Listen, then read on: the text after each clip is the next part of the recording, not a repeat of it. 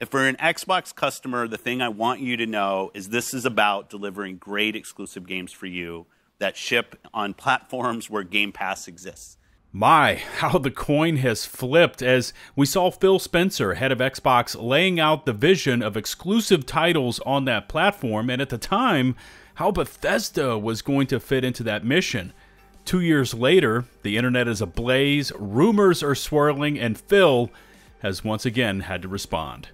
Welcome back to the channel, it's LtBuzzLitebeer, and I hesitated just a bit when the first Xbox exclusives coming over to PS5 rumors began trickling out, because where there's smoke, there's fire, and I felt that more would be coming, and it has arrived. Remember to hit subscribe and ring the notifications bell to receive my future upload alerts, and let's get into the latest from Xbox and the future of this platform.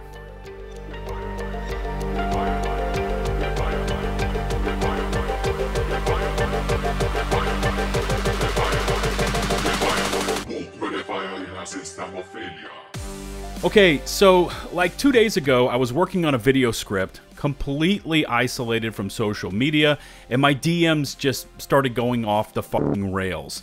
Dude, check this out, what's going on, can you believe it? And I was like, sorry guys, I'm lost. What are you talking about? And it was all about this report posted to Xbox Era's website. Exclusive! Microsoft plans Starfield launch for PlayStation 5, which in itself is packed with massive buzzwords with huge implications. Just take these three: Microsoft, Starfield, PlayStation.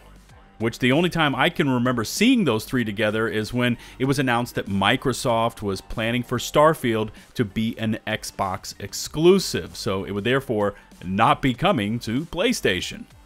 And for weeks now, we had heard those ever so quiet whispers about Hi-Fi Rush and Sea of Thieves, and how Microsoft was possibly, at that time, allegedly making a shift to release those first-party titles onto its rival platform, PlayStation, which, by the way, would never reciprocate that transfer. This was always going to be a one-way street. But then the H-bomb drops, once again reported on by Xbox Era. According to their sources, who wish to remain anonymous, that list of first-party games was also set to include Bethesda's first new universe in 25 years, Starfield. Talk about stunned. I mean, I was there and then some.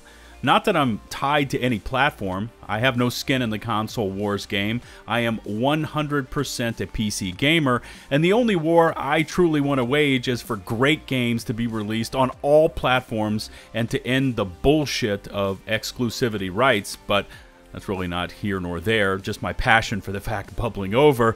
Anyways, the rumored Starfield to PlayStation shift was reportedly to happen later in 2024 once the Shattered Space DLC dropped. I'm sure there are other sources out there, other outlets that have spoken with Microsoft insiders and so on, and I might not get the exact starting points correct, but the information is going to end up the same. So that's like 2 days ago, then we bounced to yesterday-ish, and the reports have now expanded to upcoming titles? What? Is now Indiana Jones and the Great Circle has also entered the debate. And at this point, you instantly start to look past the flashing headlines. Things like Starfield, Hi-Fi Rush, Indiana Jones, and people started trying to peek now behind the curtain and asking the questions, what the hell has happened over at Microsoft?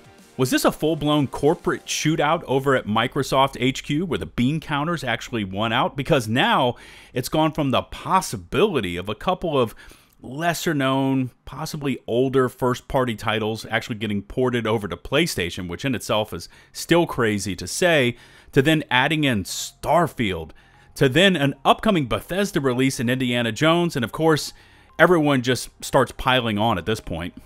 You've got Jeff Grubb reporting on this matter over on his podcast, Game Mess. I started seeing tweets from Tom Warren now confirming that t-shirt designs were found in the actual game files by data miners, showing that Hi-Fi Rush was set to come to PlayStation. It then devolves into pandemonium, especially over on Twitter. You've got hardcore Xbox supporters feeling betrayed, PlayStation supporters egging them on, some more even-keeled messages about how they support the move, and I'm not promoting any of these stances. I'm just reporting on what is happening here, so don't take it out on me in the comment section, please. And if you're able to see past all of the noise and just start applying a little bit of thought process to this, I mean, if things were leaking that were grossly incorrect and could potentially do immense harm to both Xbox and the Microsoft brand, they would have said something to correct it, right? I mean, someone would have stepped up to the mic and explained it all as a fabrication based on no facts at all. Don't worry, folks, all is as it should be at Xbox. And they didn't, which for many just instantly sealed the deal. Huge rumors that could damage the company and simultaneously piss off a lot of longtime Xbox supporters allowed to fester out there for days, and no response, no rebuttal from Xbox. I mean, that's just a confirmation before you ever even need to ask the question. And these theories were further solidified when Phil Spencer, head of Xbox, set off this mildly worded tweet as of about 20 hours ago. Quote, "We're listening and we hear you. We've been planning a business update event for next week where we look forward to sharing more details with you about our vision for the future of Xbox. Stay tuned." And instantly for me, I thought back to Hudson's line from Aliens. That's it, man. Game over, man. It's game over. No denials, not anything contrary to what was being blasted all over Twitter. I even read a new, even more updated report earlier today that the Xbox announcement event was actually scheduled for the end of this month. But after everything that has now taken place, they decided to move it up to next week. Let's be clear, this has rocked the gaming industry to its very foundations. Heck, even Larian Studios' director of publishing actually weighed in with a counterpunch to those saying that Xbox becoming third-party is bad. People's minds have been absolutely blown by Microsoft's controversial strategy to get more people playing Xbox games by releasing them to a broader range of people. Let me give you some optimism. The fact that so many vocal and active Xbox players means there's an audience. If there's an audience, there's opportunity. Your favorite ecosystem isn't going anywhere, but strategies shift with the times to make sure the economics make sense. And he finishes up with, in spite of Xbox games being on Game Pass, PC, and Xbox, they habitually make Steam top sellers at full price. Why wouldn't they want to make more money of games, thereby reducing risk, while at the same time being able to say, well, over here, it's basically free? I can say that he has some valid points here. I mean, it's not the easiest pill to swallow, that's for sure, especially for those that live Xbox, which, by the way, again, I've already placed myself firmly in the PC crowd, so I'm not going hardcore in either direction.